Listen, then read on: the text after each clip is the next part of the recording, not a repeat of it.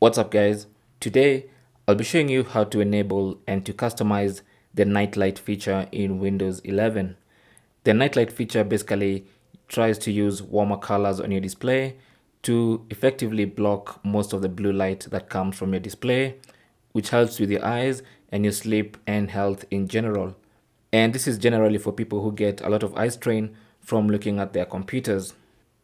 So to enable the nightlight feature, simply go to settings by clicking on the start icon and then select settings. If you don't have the settings icon here, you can right click on the start button and then select settings. Either way, you're going to land on the settings page. Under settings, go ahead and click on display. And under display, nightlight should be the first option. Now here, you have a simple button to toggle the nightlight feature on and off. And you can see there's a huge difference between nightlight off and the nightlight on.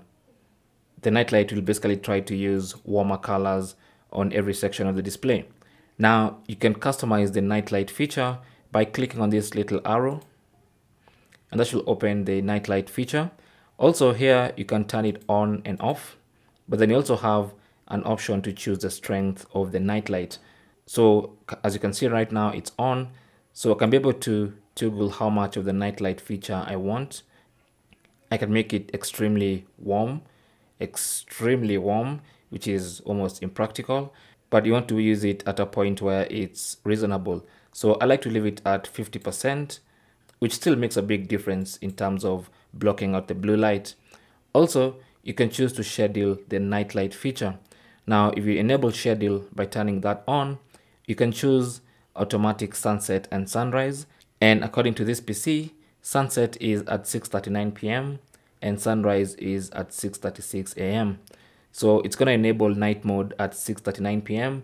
and disable the night mode automatically at 6:36 a.m.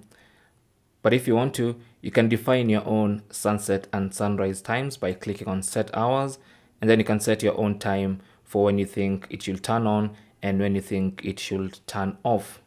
So for instance, as you can see, you can choose to enable the night light at 9 p.m. Maybe that's a bit too late. Let me go ahead and choose 7:30 p.m. and then click on this tick icon.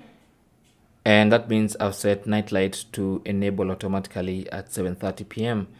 And I've also set it to turn off automatically at 7 o'clock a.m. But that's only if you want to schedule night light. If you want to leave night light turned on, simply disable that and go ahead and leave night light enabled.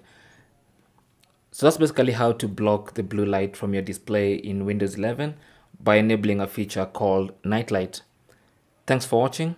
Leave your comments and questions down below, and good luck.